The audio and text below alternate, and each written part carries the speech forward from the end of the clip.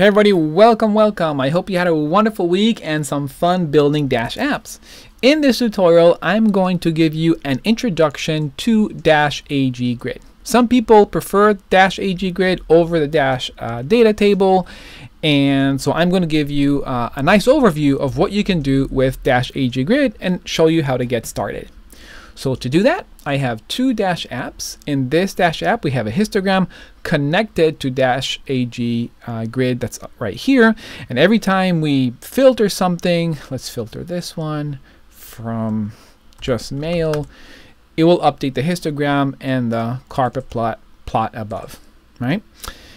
Also, we're going to create this Dash app that has Dash AG Grid connected to the scatter plot, but not through the filter, rather through the rows. So every time you click on a different row, you'll see the respective marker of that row highlighted in yellow and a bigger size. So we're going to use these two Dash apps to give you an introduction to Dash AG Grid. I highly recommend you follow along by going into my GitHub. You can find the link under the video. Go into Dash AG Grid and introduction, and inside the introduction, download these two files, or just go into like this, go raw, select everything, copy, and just put it inside your Python IDE. All right, you can find the link under the video, and don't forget, you can always fork this GitHub or star it to show some appreciation and love. All right, so let's go to our Python IDE. I'm using PyCharm. We will start with AG Grid intro, not intro 2, but the initial intro.py. So here we import all our files. If you don't have these installed, just do pip install dash like this. Go there, pause it. Open the terminal, and you can just pip install dash, and then pip install dash AG Grid and pandas, and you should be ready to go. All right, now we're going to use the Plotly Express built-in tips data, and we're going to turn it into, it's actually a pandas data frame. So it doesn't matter, you can use other data sets, you can use Excel sheets, CSV sheet, JSON files. As long as you convert it to a pandas data frame, it will be easier for you to follow along. So here we have our Dash AG Grid table, right? So we're calling DAG, which we referred to as Dash AG Grid, .AG Grid, and then we have all these properties. But don't worry about it, because these are just extras. You can actually take this out, and you can even take the ID out. You don't necessarily need them. All you need to start with Dash AG Grid is these two properties: row data and column definitions. The row data is you have to convert a pandas data frame to a list of dictionaries, and this is always how you do it. So you can just copy paste this line of code, assuming your data is DF, right? A list of dictionaries, and this defines the data inside each row, right here. Define the data inside each row. Then you have columns. You have 1, 2, 3, 4, 5, 6, 7 different columns. So you have to define the columns, and you define the columns with column definitions. And again, this is a list of dictionaries. I put here, and you need this, you need this. And this list of dictionaries, every dictionary represents a column. In this case, we're only giving it the header, the column name, and so we loop over the DF columns. The first one is total bill, then tip, then sex, and so on and so on. And for every header, we give it a dictionary: field and total bill, field tip, field sex. So we have 7 different dictionaries, and that is it. That's all you need to get started. Now, you will typically see these properties as well. These are some default column definitions. So if, for example, I want all my columns to have filters, right? So now I can go in here and I'll see that these columns have filters: contains, equal, not equal. I want them to have a minimum width of 115 pixel. Each column has a minimum width. You can make it bigger or smaller. With resizable true, right? Column size is assigned size to fit. So you see how it fits the whole page instead of just 1/2 of the page or 1/3 of the page. 115 times 7 columns. It does the whole page. Dash grid options. Here we're going to put pagination true and pagination size 10. And what this does, let's make this smaller. It gives you this pages 1 to 25, 10 rows per page, 244 pages, data points, 25 pages. You can go all the way to the end or all the way to the beginning. We have 10 data points, 10 rows per page. And then we have our themes. You can choose, I think, 6 or 7 different themes. Just go here and you will see all the different themes that are provided. All right. Now this is a big part of that I want you to have. This is something written by Anne-Marie, soon also to be written by Plotly. And this is the docs for -AG Grid. Very, very useful tool. Definitely make sure you read it over because it has a lot of information that you can benefit from. This will be under the video as well. All right, so we have our table. It's our -AG Grid. We're going to create a simple graph with an empty figure, so there's not going to be anything inside of it. Just an empty dictionary.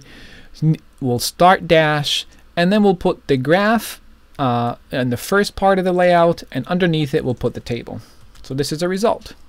Graph, empty dictionary, and then the -AG Grid. Right?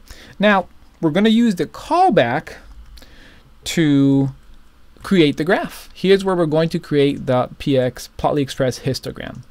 Now this looks kind of big and scary, but it really isn't. Trust me, it's a lot simpler than it looks.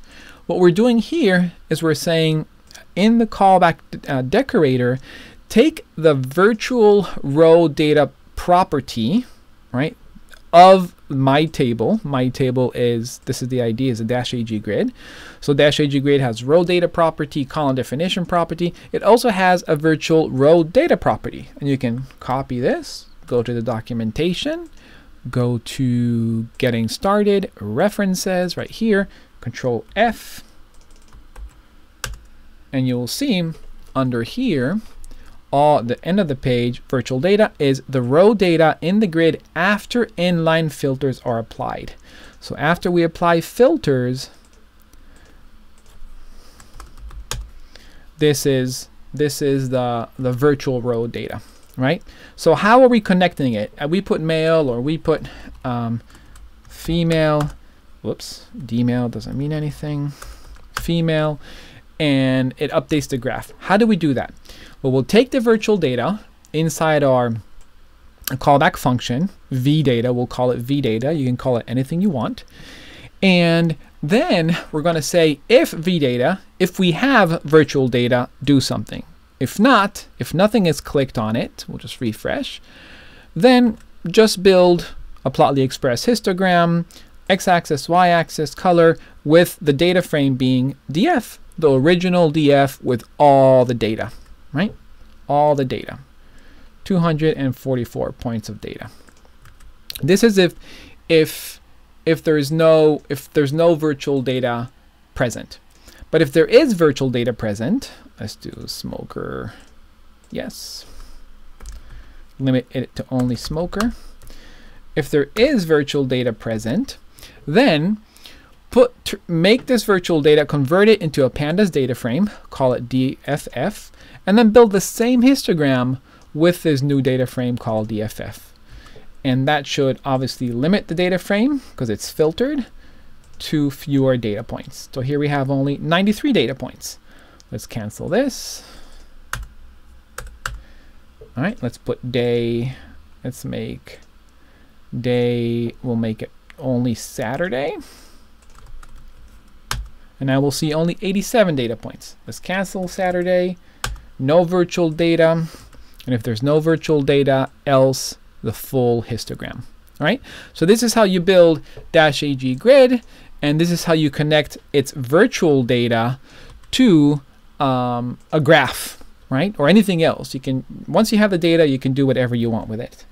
All right. Let me show you another example. The second example is going to connect not the virtual data, it will connect the row, right? So if I choose a different row, it will highlight a different marker belonging to this row. You see, this is total bill, 25.29, and this is 25.29. All right, so how do we do that? For this, we use the cellClicked parameter. But before we go over that, I'm going to -AG grid intro 2. This is the file we're looking at. And we're doing the same thing, importing libraries, same data set. Here, instead of passing column definition, instead of passing just the same field, just a field parameter, we're also going to pass filter AG number column filter. So what I'm doing here, I'm creating a new list called column defs, right? And we're going to iterate over the column names. And if the column name is tip, total bill, or size, in addition to this, we will also have a filter AG number column filter. And why do we want this? Because we want those columns to have a number filter. Look at this. This is a text filter, not equal, start with, end with blank. And this is a column data filter, number filter, greater than, less than, not equal. So these, tip, total bill, and size. Total bill, tip, and size will all have a number filter. So this is how we did it right here. And then we assign the column defs into the column definitions. All the rest is exactly the same as the first intro file.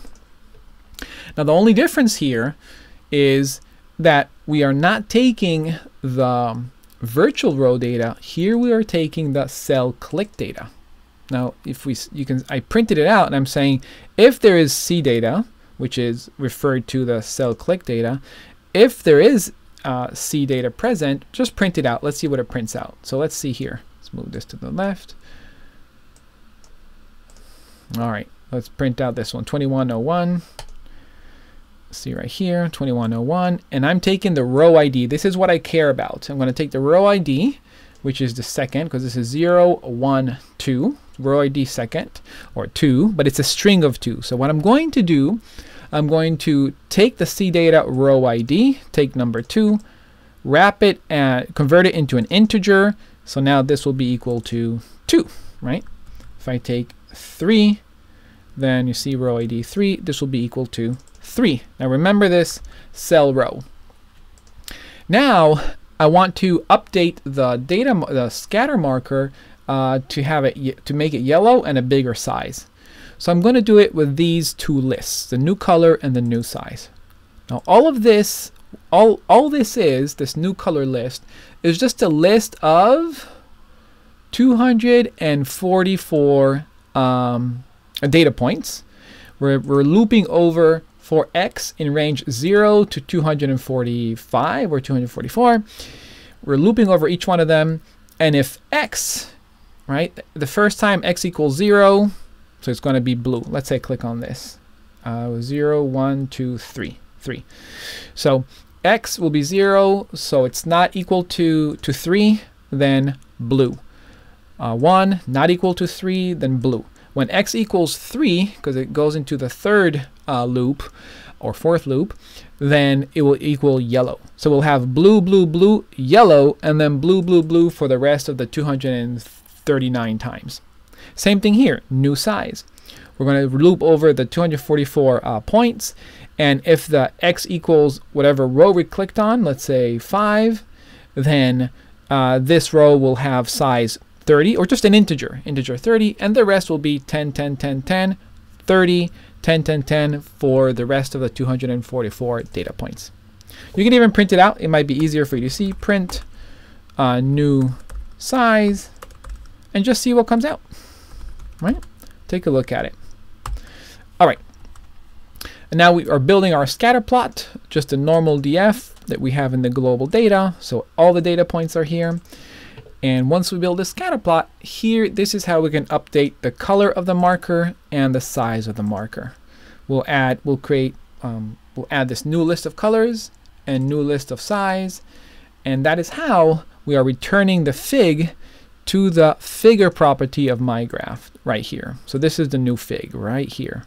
And that is how, whenever I click on a different row, that respective marker is yellow and in a bigger size, 30. Right? If there is no C data, when we refresh it, nothing is clicked on yet, then we just return a scatter plot. Same thing here, but with nothing, no updated color or updated size. So that is it. I would highly recommend you go into this documentation. You can see all the different references, but even more than that, look over the different examples. There are great examples here of how to use different properties of AG Grid, how to manage the rows, the layout, the styling, the filtering. This is pretty powerful stuff. I mean, you can do a lot with -AG Grid. As always, I hope you really enjoyed. I hope you learned a lot. If you did, make sure to sign up to my YouTube channel, click on the notification, support me on Patreon if you want to support this education that I provide. I will be highly appreciative of your efforts. And that's really it. If you have any questions, in the comment section under the video, always remember we are better together, so help each other out. Have a good day.